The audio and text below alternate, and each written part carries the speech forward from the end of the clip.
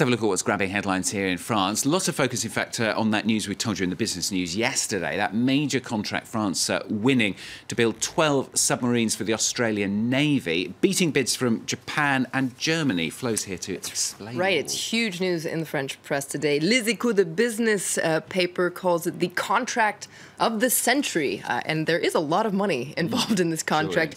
Sure $50 billion, so 34 billion euros. Figures enough to make you dizzy, according to Le Parisien. And it says in Le Parisien, its editorial is really excited about this deal. It says, look, good news is pretty rare these days, so let's celebrate this historic deal. You can see it there, which is going to create thousands of jobs. It's great for morale here in France. And it says it's actually thanks to France's excellent superiority in terms of technology that we managed to clinch this deal and beat the Japanese and the Germans. OK, answer me this then, Flo. What is so special about French submarines? Well, you can read more about it in Le Parisien, which has a clever little graphic explaining just what's so cool about the Barracuda attack submarine. You can see it here. Le Parisien calls it a technological jewel. It's 99 meters long, 8.8 meters in diameter.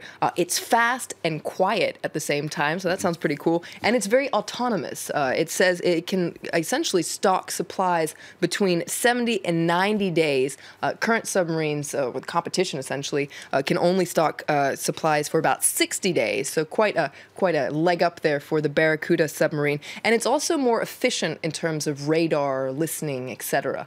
So it's really, it's technologically, it is perhaps quite a jewel. But some critics have actually voiced concern that France is actually perhaps sharing too much of its sensitive technology. You can read more about it here in Le Parisien as well, talking about how at the main arsenal in Cherbourg, a lot of people are waiting to see what's going to happen. Other papers, though, rather hailing this as an opportunity for France, in fact, to make rather a comeback in the Pacific. That's right. That's what La Croix, the Catholic paper, says. It points out that France was once a very powerful influence in the Pacific, but it kind of had a falling out, mainly due to nuclear testing in the 80s and the 90s, which severely damaged relations with countries in the region. And then, of course, in 1985, French intelligence services sunk Greenpeace's Rainbow Warrior ship right off a port in New Zealand, and this really kind of upset relations in the region as well because a photographer drowned in that incident. Now, since the 80s and the 90s, though, France has been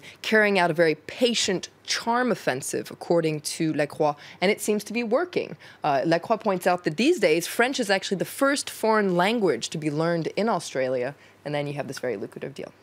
OK, well, many papers celebrating, but come on, Flo, let's be a bit negative for once. Others aren't so thrilled, are they, about this military deal? That's right. There's always going to be a critic, right? Let's take a look at Libération, the main left-wing paper that is poking fun at this deal a little bit. You can see they're talking about les gars de la marine. It's kind of a play on words. I mean, it's saying essentially the Navy lads. Here they are all gung-ho about this military deal. But don't forget, this is a left-wing government.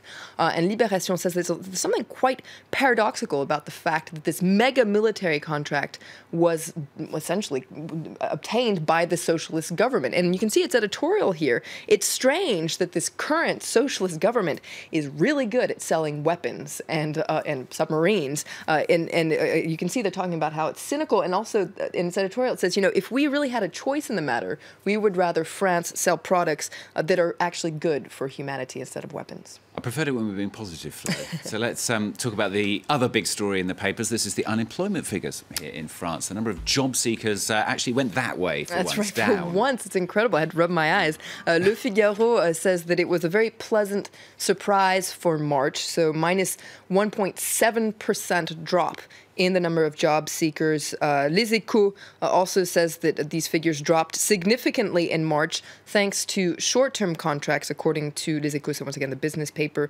Le Parisien asks the million-dollar question, is how long is this drop in unemployment going to last? This is what you can see the submarine again there. But they're wondering, is this drop in unemployment, is it going to be for good? Is it really going to be a long-term thing? You can see it there. Now, the Huffington Post says, look, let's just take this good news while we can. We have this submarine contract that's really good. Now we have this drop in unemployment. Maybe François Hollande was right a few weeks ago. You might remember he said France is getting better. Now, at the time, nobody really believed him, but you know, the events in recent days perhaps suggest that he might be right. Must be election ahead. Now, finally, the papers are focusing on the release of a documentary. Now, this is on the state of France after last year's Charlie Hebdo attacks. That's right. The film is called Habitants, so Inhabitants. It's a film by Raymond Depardon. You might be familiar with him. He's a famous French documentary maker.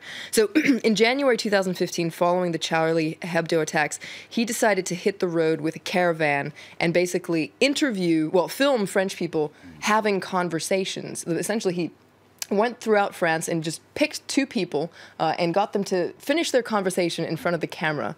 You can see Libération here talking about 2 by 2 for Depardon, calls the film intimate and beautiful. Essentially, it's a celebration of freedom of expression. What do these people talk about? You might be curious. Well, you can read more about it in L'Humanité. Essentially, they're talking about love, sex, money, the future, everyday things, and L'Humanité is really thrilled about this film as well. They actually interview Raymond Depardon today, and he says he wanted to go against the idea that France is a sad country, and so he wanted to give us a peek into the beautiful and sometimes tragic conversations that we can have every day. And you can see the title here. It says that Depardon has lent an ear to the invisible people in France. And I must admit, I'm quite looking forward to seeing this film. Okay, yeah, it looks nice. They could have done us. Exactly. Talking about the newspapers. All right, Flo, thanks a lot. Flo Villeneuve with the papers here on France 24.